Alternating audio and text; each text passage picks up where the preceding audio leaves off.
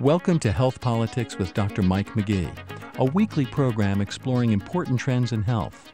If you're a chicken, this is a pandemic.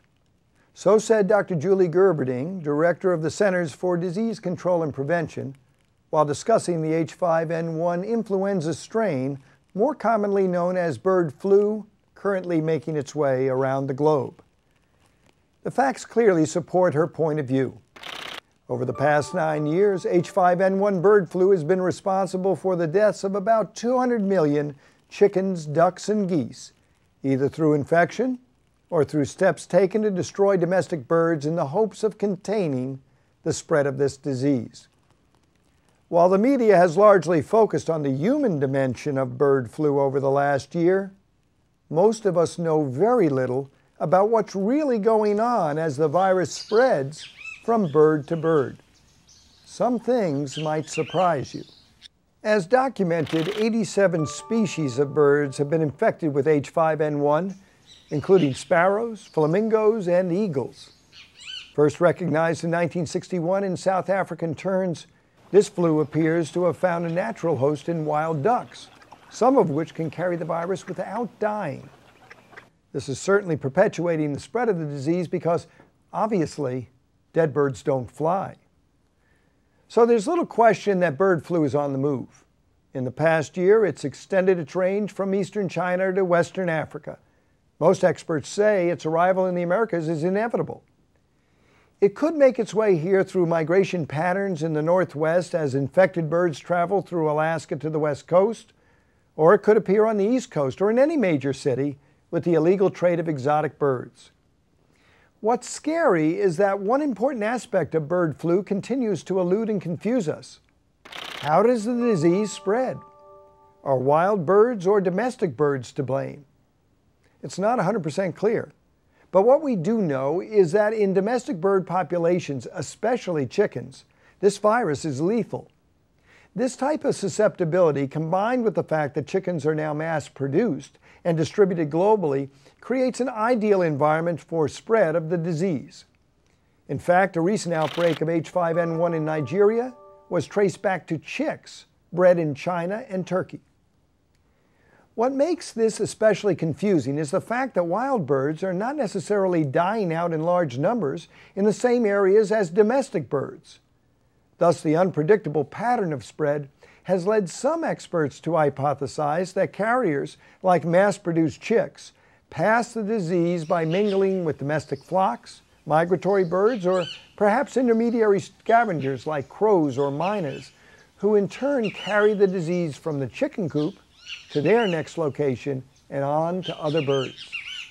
So we've established that birds, at least at this time, are the most vulnerable to H5N1 and that the disease is spreading.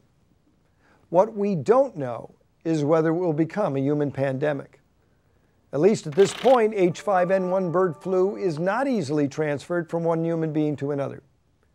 If you're unlucky enough to get it, though, usually from handling infected fowl, experts agree it's a very nasty virus. In other words, it's killed about half of its known human victims. When it comes to discussing the disease's potential for mass spread, opinions diverge.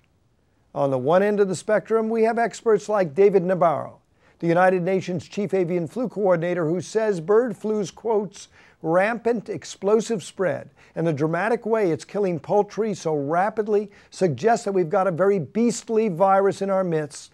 This has led to an exponential increase of the load of the virus in the world, close quotes. What Dr. Nabarro suggests is that the greater the load of the virus, the greater the number and speed of the mutations, allowing the virus to eventually figure out how to do to humans what it's doing to birds. Now, on the other end of the spectrum are practitioners like Dr. Jeremy Farrar, who has hands-on knowledge of the disease in humans.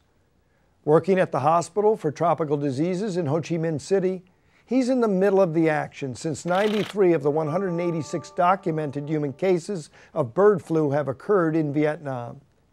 According to Dr. Farrar, quotes, billions of chickens in Asia have been infected, and millions of people lived with them.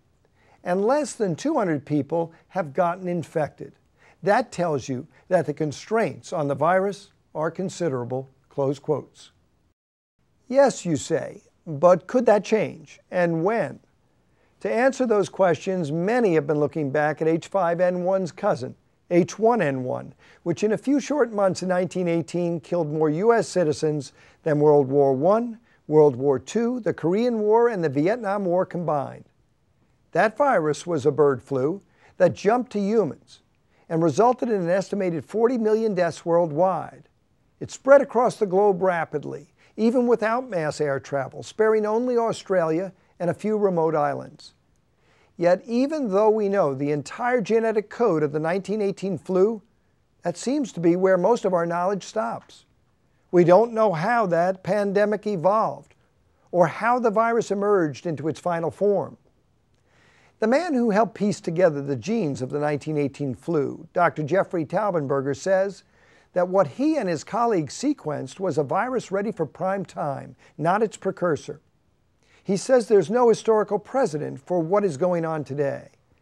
This last remark refers to the fact that there were no documented reports of large deaths of migratory or domestic birds that preceded the 1918 pandemic, leaving one to wonder, where did it come from? Did it mix with a human virus or mutate on its own? How did it jump to humans? The one thing we do know is that it spread fast in 1918 and would likely spread much faster in today's high-speed global society. But if there's a bright spot here, perhaps it's this. In 1918, the bird flu did not appear to be as lethal in birds as it was in humans.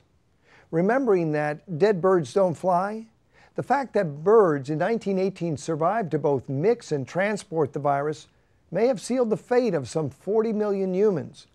In contrast, today's virus H5N1 is extraordinarily lethal for birds, which may be bad for the birds, but it's probably good for us. For Health Politics, I'm Mike McGee. Thank you for watching Health Politics with Dr. Mike McGee. If you are accessing Health Politics with a portable device, please visit our homepage, healthpolitics.com, for more information on this topic and many others. If you are watching Health Politics on the Internet, please visit the links below for additional information. Download the transcript and slides to share with friends or colleagues, or use the discussion guide to help generate conversations in the classroom. If you are not yet a Health Politics subscriber and would like to begin receiving a weekly email to keep you up to date on our latest programs, please click on Subscribe to Health Politics above and enter your email address. Again, thank you for watching Health Politics with Dr. Mike McGee.